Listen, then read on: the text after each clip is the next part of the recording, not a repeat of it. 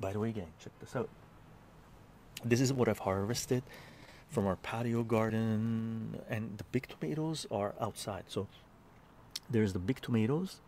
The big tomatoes I have in the front, and these orange ones, and I have some big ones here too as well, but they're not ripe.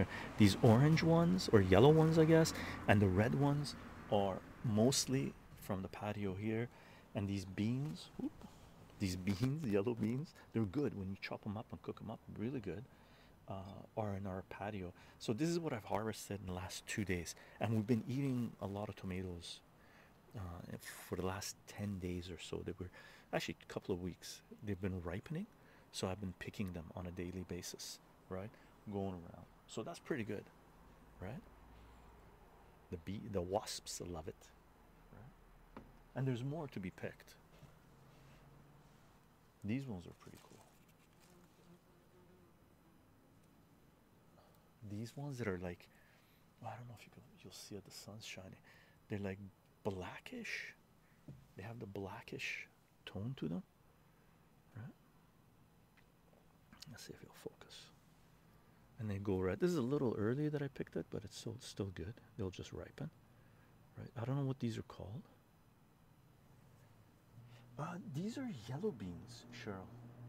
Do you call them wax beans? They're yellow beans. Is that what you call them? Wax beans? Free Telegram CEO Pavel Durov, right? We're going to be making a lot of, if we start doing it for everyone, we're going to be making a lot of oh, this one's cracked.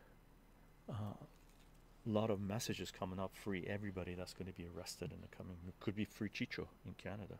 This one's cracked. It's already past the ripening. Very nice. I like tomatoes. There's like 3 more here.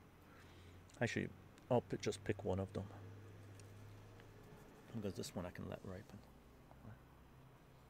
So pretty good, not bad. Volume down, volume down, volume down. Test, test. Is the volume dropping?